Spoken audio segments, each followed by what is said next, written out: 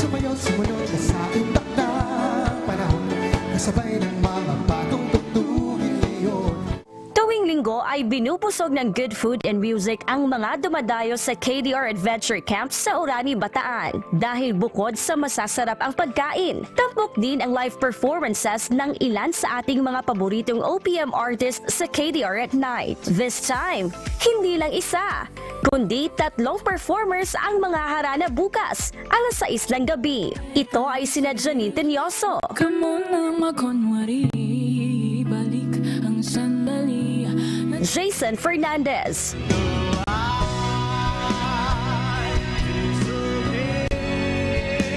at ang Philippines Prince of R&B Kris Lawrence. Buti na lang,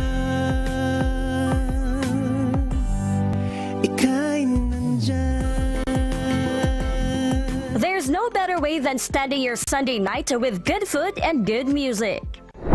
Samantala, malapit na ring matunghayan ng mga wisher ang inaabangang bagong serye ng wish date na pinamagatang Memoir. Ito ay istorya ng pag-ibig at pagkakaibigan na pagbibidahan ng ilan sa mga hinahangaang aktor: Alice Dixon, Luella de Cordova, Joshua Junicio, Devon Seron, at Shira Diaz. Bukod sa makabagbag damdamin na short film, dapat ding abangan ang live performances ng mga tampok na OPM artists. Up-and-coming artist Hacky, But when I'm down and feeling blue, singer-songwriter Pinyao, no one hears, won't sing to the tune I rock alternative band Moonstar 88, ay magwawakas.